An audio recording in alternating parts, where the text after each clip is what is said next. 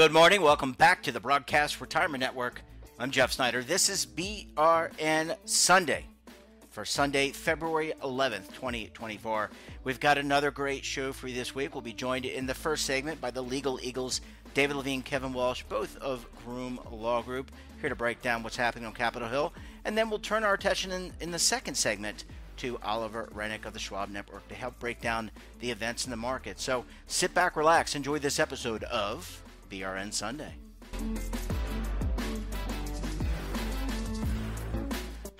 Welcome back. Now time to take a spin around Capitol Hill. There's a lot going on these days, and joining us now to help break down litigation, regulation, legislation, and a lot more, David Levine, Kevin Walsh, both are principals with Groom Law Group. That's an employee benefits law firm based in Washington, D.C., and we fondly refer to them as the Legal Eagles. Eagles, great to talk to you. Thanks so much for joining us on the program this morning. Thanks for having us on. It's Super Bowl weekend, and I think you left off one of the rhyming words this week, which is inspiration. Okay. Hopefully it's an inspirational game, and I know that with ERISA turning 50, this is a year where people are really trying to do some ideation to figure out what it should look like going forward.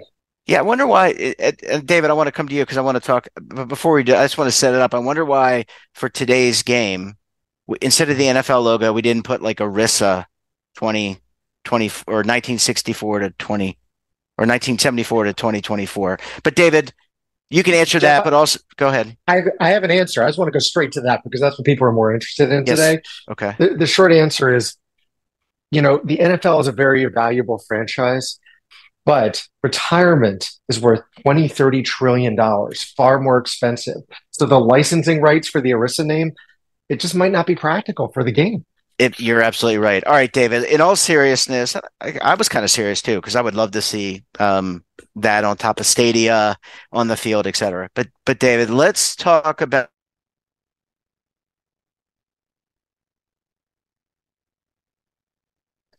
Massachusetts. There's some legislation that he and his team proposed. So thoughts on that? Absolutely. Representative Neal has at various times over the past, almost feels like a decade now, introduced legislations that's designed to increase savings, kind of national encouragement of people who don't necessarily have retirement plans, but to create automatic IRA programs. And this has been around for over a decade in proposed form, where these IRA programs would basically allow companies where they don't have retirement plans to effectively help people set up and fund IRAs to save for their retirement. And a side effect that this could be, of course, is more employers might be interested in actually establishing employer plans. Now, Representative Neal has reintroduced legislation. There are tweaks, there are changes in this legislation. One notable thing that really jumped out at me is there's actually a provision in this legislation that talks about creating IRAs for non-employees, which can go to things like the gig economy and contractors. So there's all very interesting language in this legislation. But in the end, it's another step and in the process of creating sort of a broader tapestry of coverage across the world, and in the United States at least. The other piece of it, and that's in there, that's I think important to mention, is it recognizes that there's a lot has changed over the recent years. We have it's in the double digits now, state programs that are up and running, where people in a state, if your employer doesn't have a retirement plan for its employees, you may be required to, as an employer, to contribute through payroll to a state IRA program. CalSavers is one, Oregon has them, Virginia, all these different states have different things. Well, Oregon is a little different, but the key takeaway on this is you've got these different programs, and it recognizes the role of these programs as well.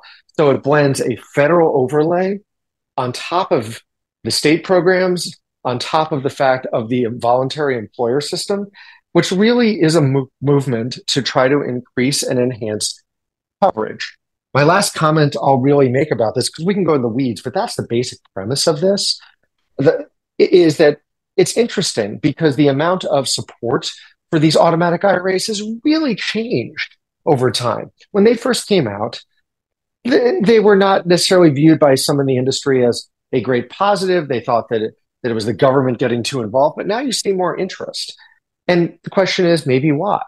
I think it's A, because people realize the need for increased coverage for people who don't have benefit programs, especially in smaller employers where you have that gap.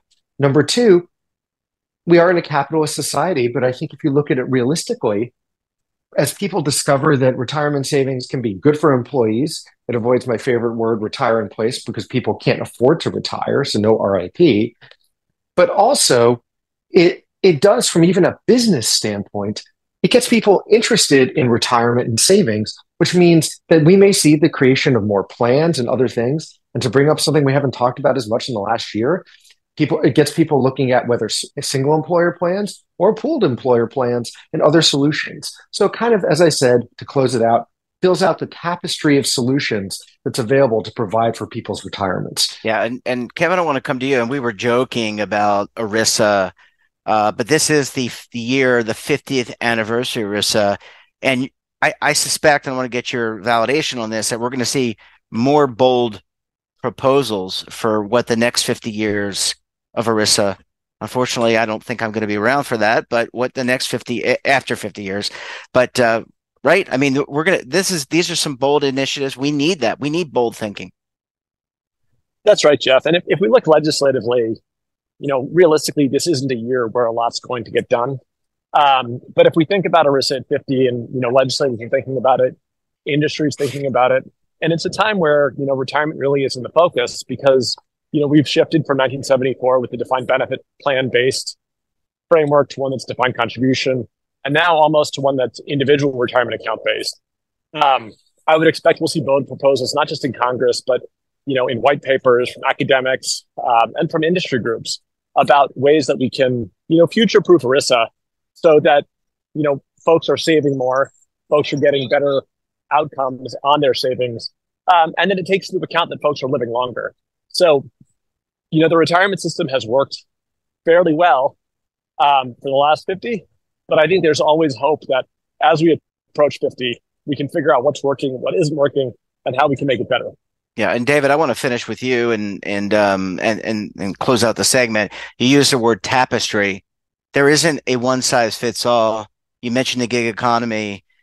People work differently than they did 50 years ago, even 10 years ago, even 20 years ago. So that tapestry approach, how do you catch all the people, 330 million Americans, right? And more to come. I mean, that's a lot of people that have to go through the system, and we want them to take advantage and be able to save and do it cost effectively and also be able to be independent as long as they want to be.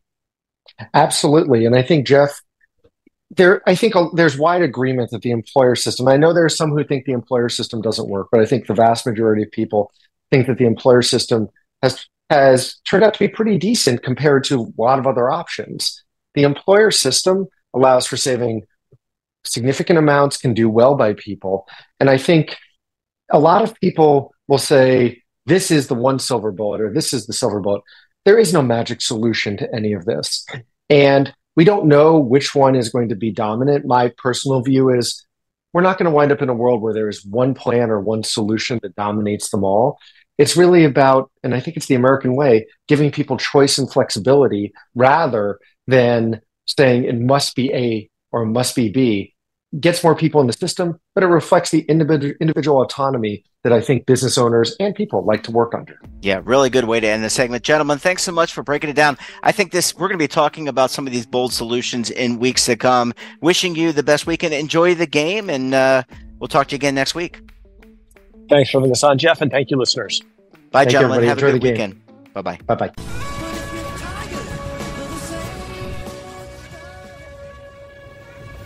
Imagine a new television network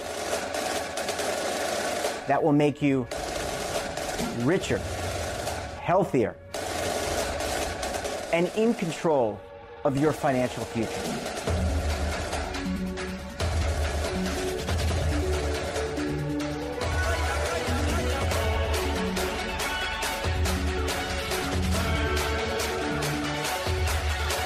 This network is for the policewoman in Nashville, Tennessee, the baker in Dubuque, Iowa, the teacher in Lexington, Kentucky. We want to make the idea of savings and retirement culturally relevant. But what do you see as a defining issue of the midterms, especially for the smaller businesses? I mean, they are the lifeblood of the American economy.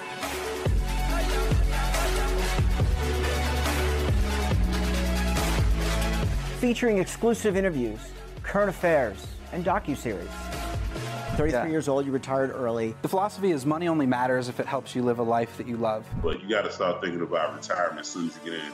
The Broadcast Retirement Network will drive very high engagement with premium partnerships. So this isn't retirement and savings for your parents or grandparents. This is for all Americans. And we're going to change the way you think about money.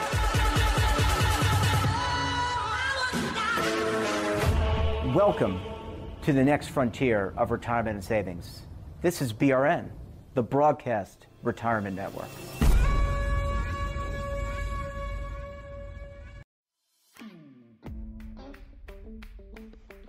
Welcome back. Now time to take a spin around Marcus. Joining us on the line is the lead anchor for the Schwab Network, Oliver Rennick. Oliver, thanks so much for stopping by the program this morning.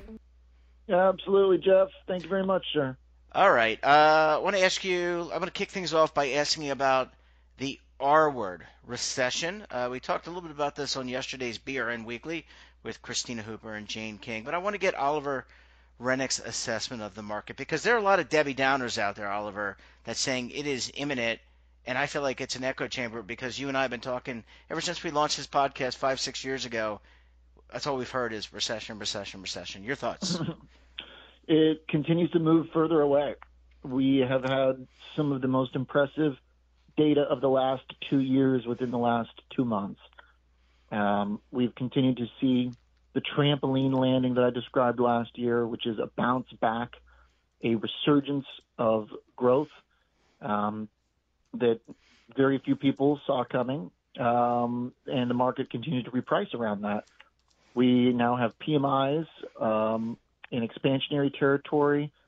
We have ISMs that we saw continue on the services side to reflect a very strong consumer, and even on the very sluggish manufacturing side, which many were arguing was a key indicator of recession the past year, are now nearly expanding as well. And it fits with the general trend of a better than expected economy, a very strong labor market. Obviously, the last employment print we discussed was a huge blowout figure. Jobless claims again this week were solid. The recession case basically at this point hinges on a fear around commercial real estate contagion and regional bank risk, which I don't find to be a particularly compelling case because there are so many regional banks around America that it makes sense during a time in which the market is really punishing bad business models that some of these should either consolidate or be bought or maybe just go away if they don't make sense in a non-zero interest rate environment. So the recession discussion should basically be kind of at the bottom of our list right now. Oliver, I want to pick up on something you said. You talked about the commercial real estate, and something that you and I have talked about for many months on this program and actually for many years. Some disappointing numbers from regional banks, but any sign, companies, IBM, others forcing their employees back to work either on a 3-day or 5-day schedule, some kind of variation, maybe a hybrid, but they're forcing people back, saying you got to move back, you got to go in. So any sense for if the commercial real estate market is going to come back? What are we going to do with those office spaces? Do we turn them residential? My sense is that the malls doing okay. I was at the South Park Mall here in Charlotte. People are out on a Friday, Saturday, Sunday. I don't go every day to shop, but I like to walk around. People were out in full. So what about that commercial office space? Is it going to be leased, and what does that mean for the future? It's a tough question to figure out because it's very case-by-case dependent, number one. Number two is that it seems like we all know the risk, And that's why a lot of these businesses are trading at very low prices compared to their highs. It seems like the market generally has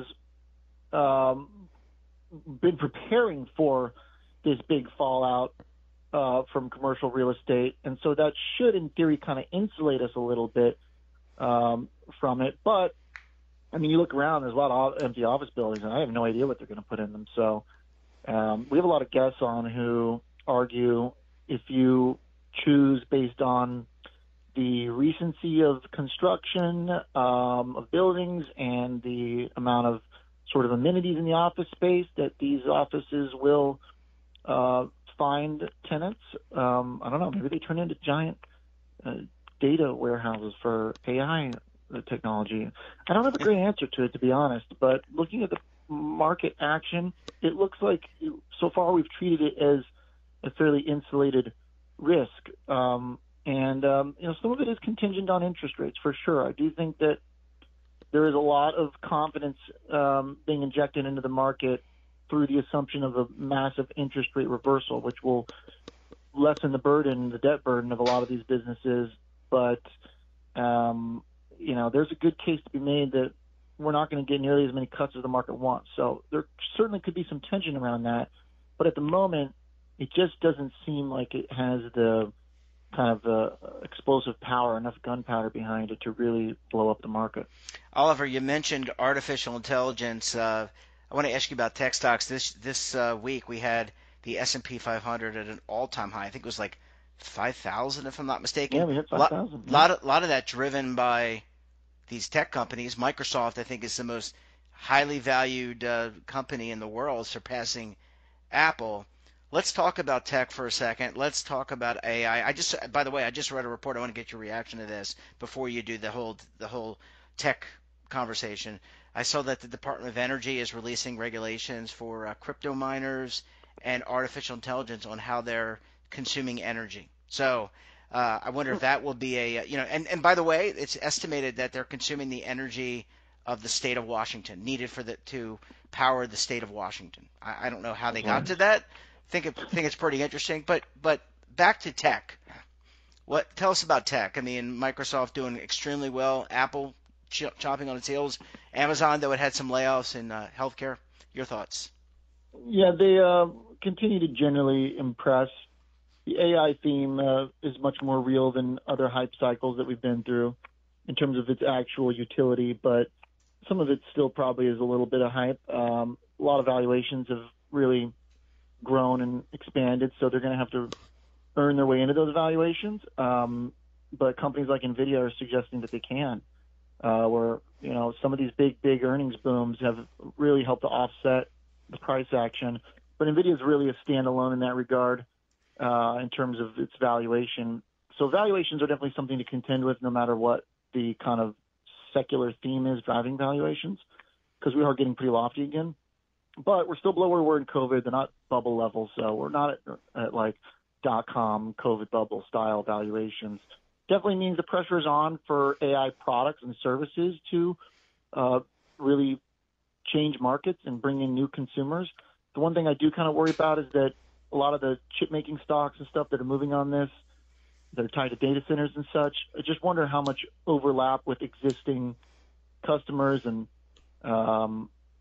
businesses AI is going to have, because there might be a little bit of over speculation on how dramatically customer demands are going to change, because there's basically this big gold rush happening where everybody's buying up all the picks and shovels, and it seems really exciting, but product-wise, like, there still needs to be a lot more innovation. So everybody says it's coming.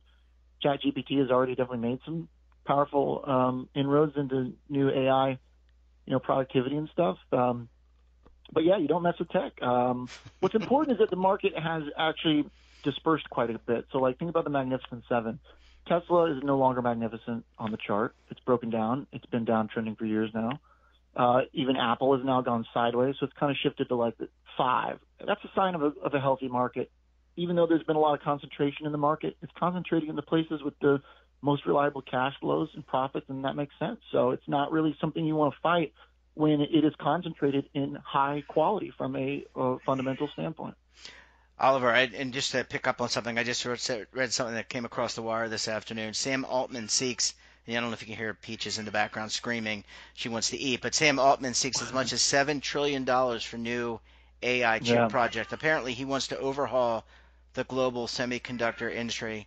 Peaches, I'll be with you in a second, but he needs trillions of dollars to do that. Your reaction, because you were talking about NVIDIA, they create a lot of the chipsets. Well, this is kind of the case in point, is that that's a lot of chips. That's a lot of data centers. That's,